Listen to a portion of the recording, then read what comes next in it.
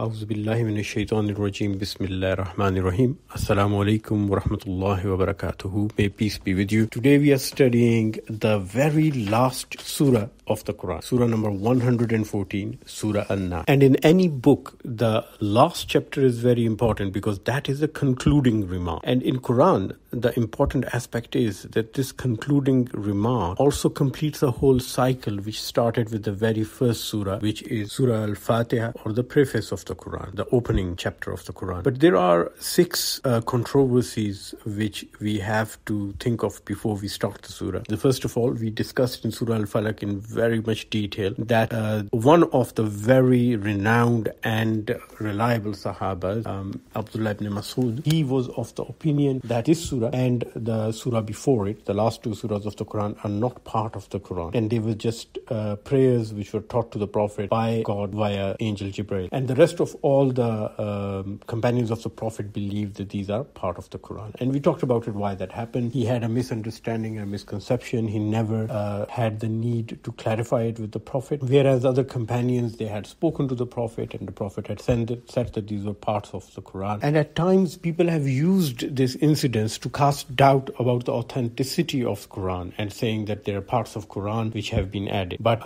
when you do research and when you look at the general consensus, you come to realize that these two surahs, the last two surahs, are part of the Quran. Then there was also some controversy about whether this surah was revealed in Mecca or Medina. Chronologically, where does it belong? And the answer is that it was revealed to the Prophet twice. In Mecca, very first revelation, and then again when the need arose in Medina. So it was sent down by Archangel Jibreel as a prayer for protection again. And what was the protection against? Again, we have a detailed story, very interesting story about a magician, sorcerer, Lubayd bin Asim, cast a spell on the Prophet, and Surah Al-Falaq and Surah Nas, the 113th and 114th surah, were sent to take the effects away of that out. Interestingly, the surah before it, Al-Falaq, it talks about external factors, the harms which can come from outside to a human being. And this surah, the whole chapter, is dedicated to the harms which can arise within the thought process of human beings. And in Surah Al-Falaq, Allah Ta'ala is mentioned once, God is mentioned once, and four evils are talked about. Whereas in Surah Nas, Allah is mentioned thrice, and only one evil is mentioned, and that evil is doubt created in the mind of a human being. So this again stresses that the most important thing in life is not having any doubt and having a very clear view of. And last but not the least, a very interesting part is about the Jinn. What on earth is a Jinn? How do we reconcile the concept of Jinn with the current day modern science? And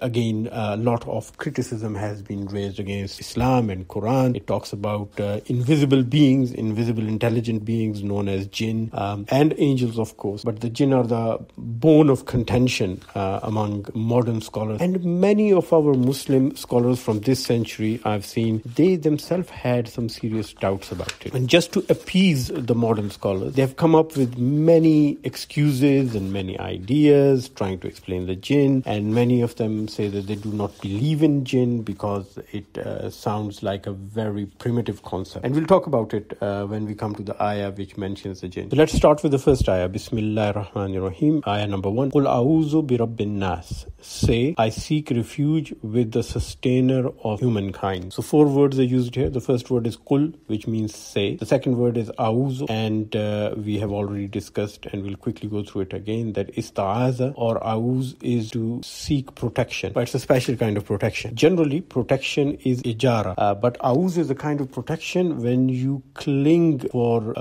dear life to someone. So you're holding on to someone for dear life, like a child clinging to a parent when he's in danger, and you're not letting go of the person you are taking protection with, and you're holding on to them, and you are seeking protection against something which is invisible, unseen. And here it's something very intellectual. Look into it. In the last surah, when we say Qul a'udhu bi rabbil falaq, that we seek protection from the Lord against unseen evil. And the next one is min sharri ma khalaq, from the evil of anything and everything that He has created. So the question arises, one point you're saying that it's an unseen evil, and at the second point you're saying evil of anything that He has created. So how do you reconcile reconcile the two? And the answer is that we can see some evils and there are some evils we cannot see. So if something is very obvious, it's easy to protect yourself. So if you see a cobra snake right in your path, you can avoid the snake and you can walk away, or you can try to kill it and save yourself. But if it is hiding in the bushes and you step on it and you have not seen, the evil will become manifest later when it bites you. And by then, it is very late. And both of these surahs, Allah is saying that we should seek His protection from the evil of every creature that He's created before that evil harms us and before that evil becomes evident. So here again, the same concept is there. We are seeking refuge with the sustainer. So the word Rabb, which is generally translated as the Lord or the sustainer, is actually a very comprehensive word, and it has 7 elements to it. So Rabb is a Lord which has total control of you, full authority, who has the power to make you, to sustain you, to care for you, to provide for your growth and development, and to protect you. So these 7 qualities have to be present for having the title of Rabb. So in general English, you would say Rabb is the Lord, the maker, the cherisher, the sustainer, the carer, the provider of growth and development, and the protector. And all of that is summed up by this one word with 2 letters in it, Rabb. And the last word of this ayah is Nas, which means mankind or humankind, commonly sometimes translated as people. Ayah number 2 is Malikin Nas, which means the king or the sovereign of mankind. Ayah number 3 is Ilahin Nas, which means the God of mankind. So you see a beautiful transition here. We start with the Lord. I mean, there can be many lords. A lord can have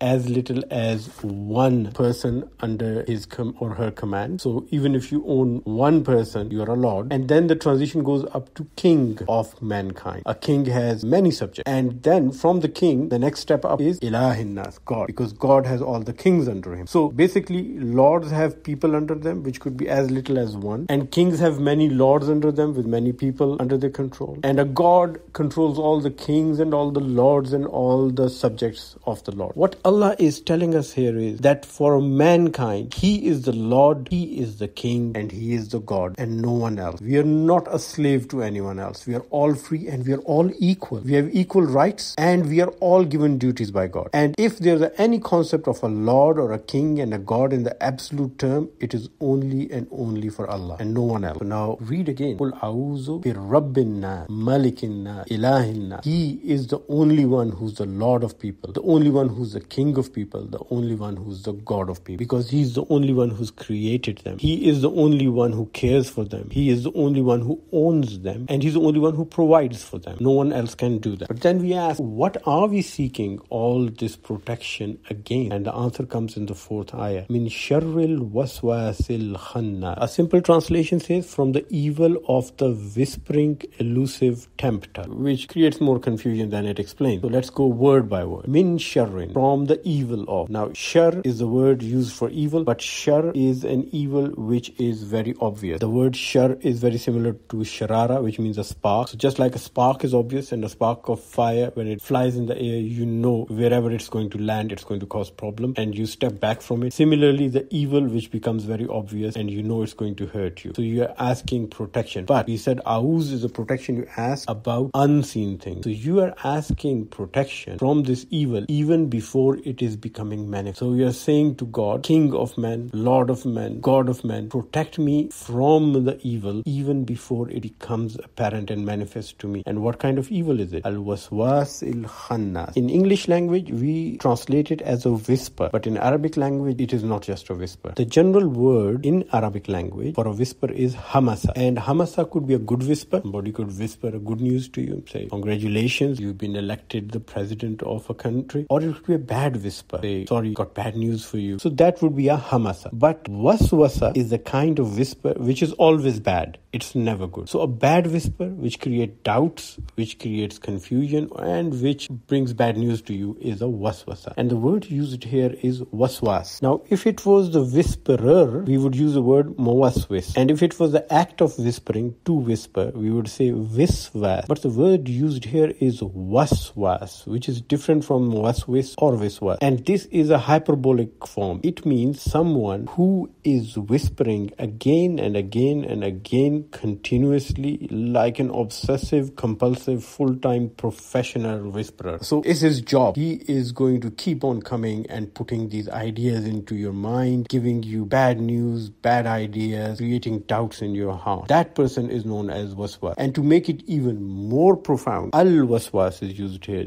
the absolute, really big time, number one, number uno whisperer, which we all know is an attribute of the devil or the shaitan. And the last word of this ayah, al-khannas, is giving us another characteristic of this whisperer. Khanis means someone who steps back, and khannas means someone who keeps stepping back. But to keep stepping back, you have to move forward and back, forward and back. So this is a person who is on retreat and attack, retreat and attack. So he steps back, gives you space, and as soon as you're a bit calm, he steps forward, creates doubt in your heart again, and then steps back, gives you a little bit of time to reflect on it, see how you react, whether you are coming to terms with it or whether you're affected by it, and then attacks again. So this is a relentless activity of stepping back and stepping forward and retreating and coming back and attacking again and again. And next ayah describes where do these doubts go, where are they created. Allazi yuwaswisu fi sudurin nas, who whispers in the chests of men.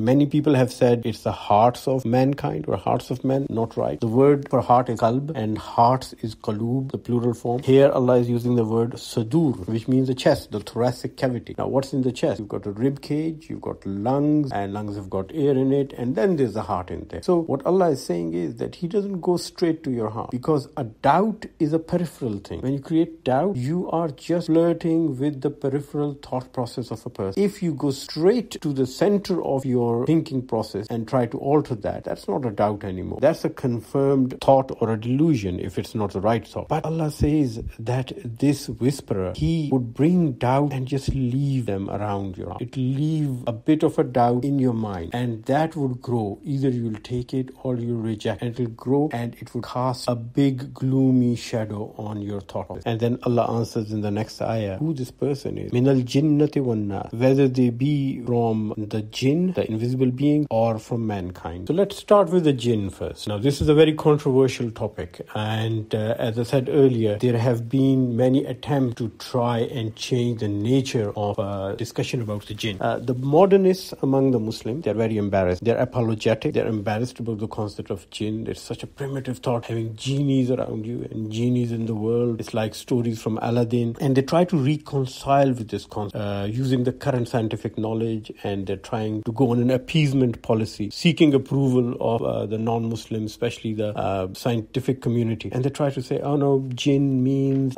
people you've never seen before. Jinn means maybe bacteria and viruses, microscopic organisms. It is not an entity. It's not an intellectual being. It's not a different kind of a being. It is just a variation of mankind. But before we talk about the Islamic concept of jinn, which is very integral to the concept of belief in God, and I'll explain to you why it is so integral, let's talk about jinn. The word jinn is a genius word. In fact, the word genius in English language comes from genie. In olden time, the concept was that every human being has a genie, and some human beings have these genies which come and help, and they provide information to them from the unknown, from faraway land, and they bring them knowledge. And people who had this knowledge which normal people did not have, they were known as geniuses. So even the modern English word genius comes from the old concept of having genies living with human beings, invisible forces which can bring you news and information and knowledge. In Christianity, the concept was there as demons, and the same concept of demons is found in Hinduism, in Sikhism, in Buddhism, in almost every religion of the world. In Judaism, they even have a particular name for it known as Shadim, and the concept of Shadim is very similar to the concept of jinn. So what I don't understand is, why do we have to be on the defensive, and why do we have to feel so guilty and embarrassed about a concept which is shared by the whole of mankind throughout history? Even the non-religious people today are using the word genius, which is coming from genie, and this is probably one concept on which all human races and societies and groups and anthropological biological subgroups of human race agree upon. This is a very common concept, and there must be some substance to it for it to be present there among each and every human society throughout history. Now let's come to the Arabic word jinn. The Arabic word jinn is from the root word jannah, and jannah means concealed, something which we cannot see. This is the same reason why a garden like the paradise garden, Jannah, is known as Jannah, because the land is concealed by vegetation. When you have a lot of grass and trees and bushes growing on it, you cannot see the land itself. And that's why such a land which is covered, which is concealed by greenery, is known as Jannah. And the early Mufassirin, the people who give the explanation of the Quran, like Johari and Raghib, they have said that jinn means something, or jinn and Jannah, both of them, they mean something which is concealed from human senses. And this is where it becomes a very important concept of Islam. When you read the start of the Quran, Allah says that people who believe are the ones who believe in the unseen, al-ghaib. This is a very strong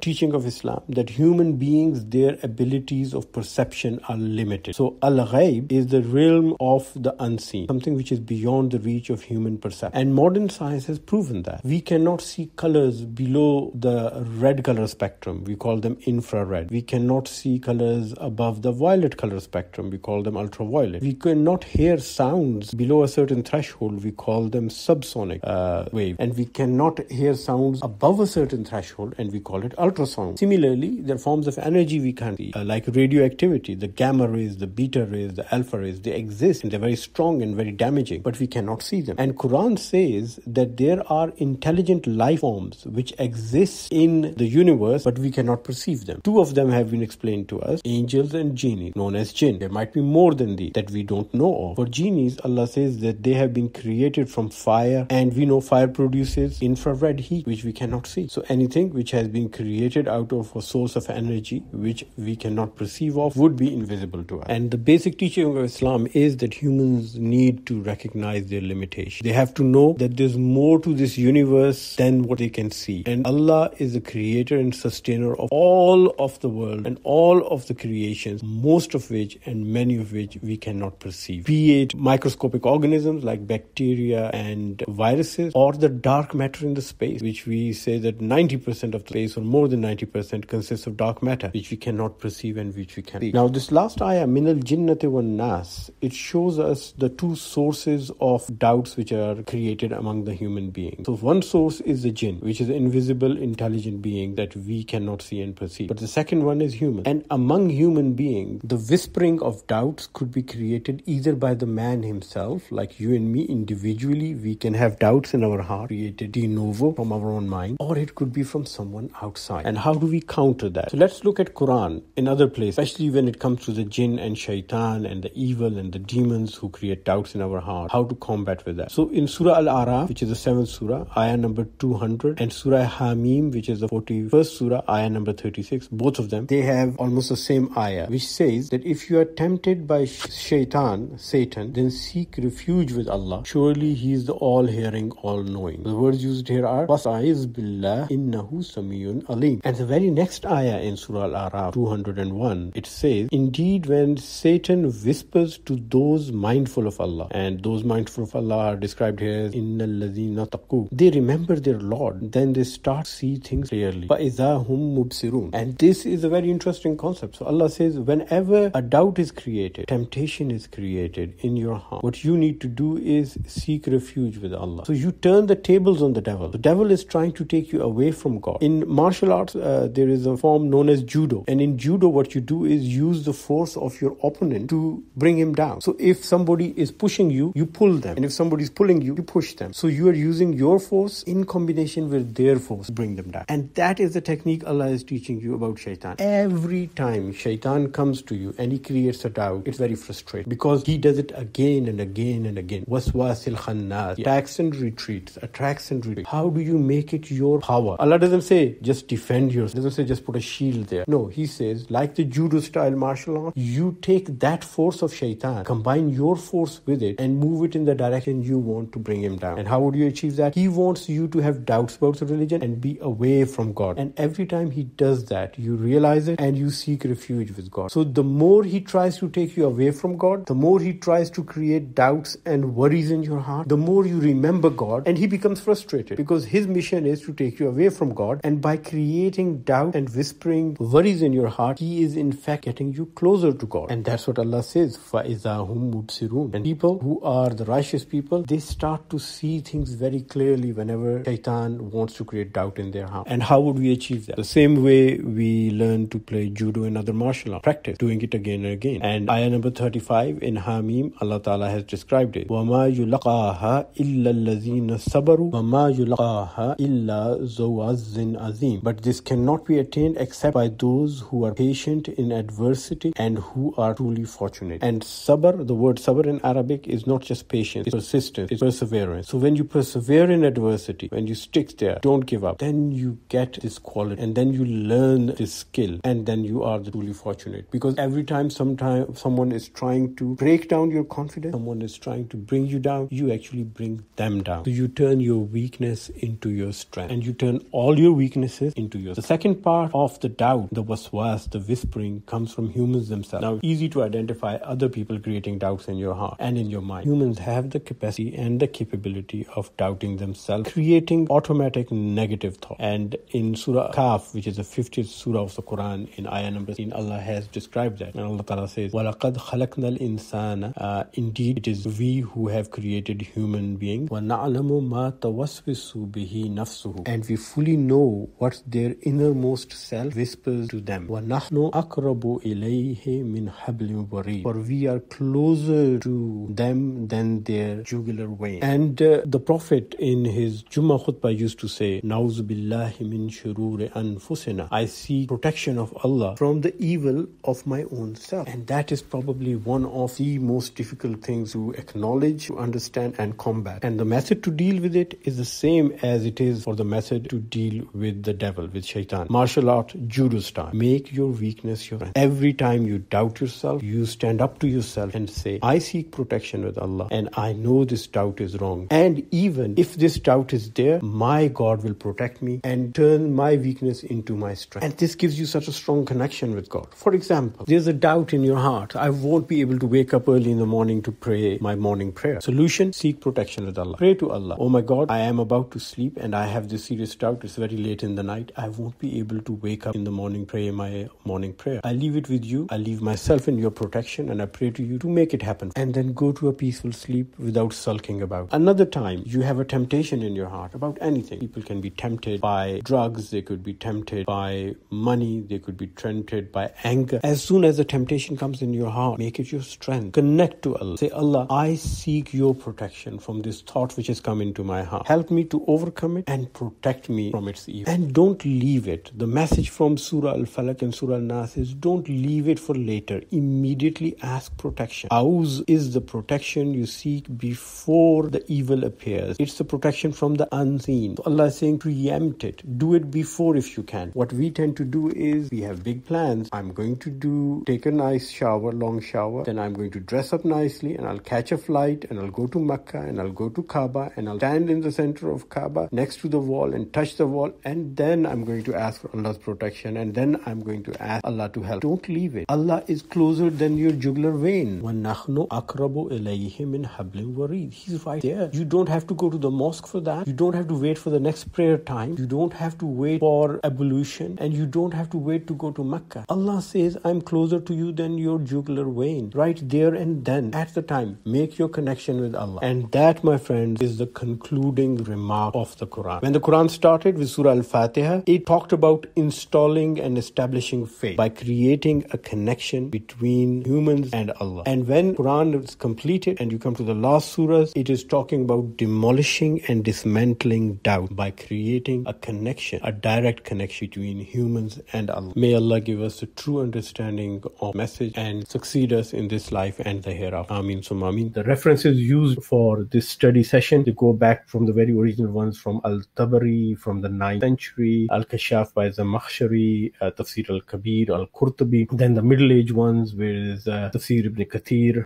Ruh Al-Ma'ani by Muhammad Alusi, and then Mamadou Pichtol's translation of the Quran. More recent one, Tahim Al-Quran by Maududi. Muhammad Asad, very good translation of the Quran. You might not agree with it, but a very good translation. And then the more recent ones, like the one from Al-Azhar University and some of the Muslim Pakistani scholars. The dictionaries consulted consulted. Two of the main dictionaries are consulted for this study: Lisan al-Arab, which is from the 13th century, and Taj al-Arus min Jawahir al-Kamus, which is more recent, 18th century-ish. Not very recent, but still recent enough. A special thank you for everyone who made this effort possible, especially our IT team. Last but not the least, a big thank you and special prayers for the person who started this dawah effort with me but prefers to stay anonymous at present. Please remember us all in your prayers. May Allah reward everyone who's involved in this dawah effort, especially the people who are watching it and listening to it. May Allah reward them in this life and the hereafter. Ameen summa ameen.